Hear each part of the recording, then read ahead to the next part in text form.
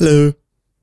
This is the third and final video in a series that I've been doing on the drug war. This one pertains to the Pandora's box, nature of drugs. It's a principle that doesn't apply just to drugs. I haven't named it yet. Maybe you can help me with that. When the government decides to ban a product, it's usually under the guise that it is evil. It sounds like we're just banning the product. We make the product sound evil and we're banning the product, except that banning a product really means that you're criminalizing a product. So you are making any person who engages in the sale or transfer or use of the product, you're making that person a criminal. That's what banning a product is. It sounds more sanitized when you say that you're banning the product because it doesn't sound like you're criminalizing a person. It sounds like you're just getting rid of a product. What I want to look at is how realistic is it to presume that by making a law that we can then eradicate a product. The feasibility of that is based on just a couple of things. So there are some products that are actually easier to get rid of, like elephant tusks. Here in Minnesota, I would have a hard time getting a hold of elephant tusks. For the obvious reason that keeping an elephant farm here would be difficult to conceal and not feasible in light of our climate. On the other hand, there are all kinds of products that we attempt to prohibit and the raw materials are readily available. This is why the prohibition of alcohol was so unrealistic, because any organic product can be fermented and therefore turned into alcohol. So here's the Pandora's box principle. As long as we have the raw materials and the technology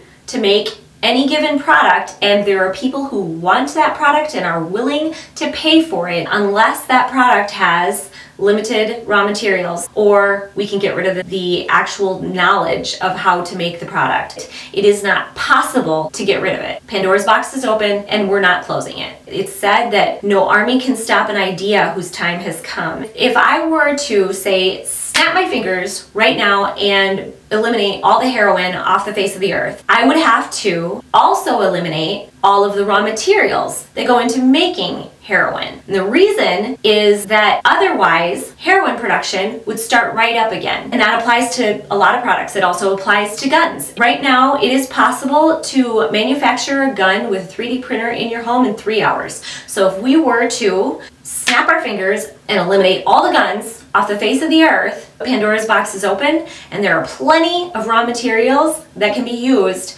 to manufacture guns. So whether a manufacturer in China, whether a 3D printer at home, someone will step in to meet that need, and there's not a single instance where we have demand, technology, and raw materials where we have been able to turn back the clock and close Pandora's box. When it comes to products that we think are bad or create fear in us, there's a desire to try and ban those products, and we just look at the product itself as evil. But what it comes down to, we've learned from the lessons of prohibition, it's more advantageous to have those products be legal and available to law-abiding citizens. Only law-abiding citizens obey the law. Where does the demand come from, for the most part, for banned products? Well, it comes from people who don't care about the law. Arguably, the people who care the least about the law are typically criminals. So people who are intent on committing crimes are the most motivated to obtain guns, drugs, prohibited products. If what we really want is a safer society, the worst thing that you can do is ban a product. Creating a black market, we need to look at the unintended consequences of the people that are actually being hurt, and the bottom line is that drugs, to the extent that drugs are a problem, whatever type of drug we're talking about, to me there is nothing morally superior about prescription drugs versus street drugs. It is societally harmful to treat drugs as a criminal problem versus a social problem, and by that I'm referring to drug abuse. Pandora's box is open on whatever the product may be. It's not possible to close it unless you would magically be able to eliminate all the raw materials that exist in a controlled substance. And if that is not possible, then it's not going to be possible to prohibit the product, no matter how much you or I may not like the product itself. Thanks for watching.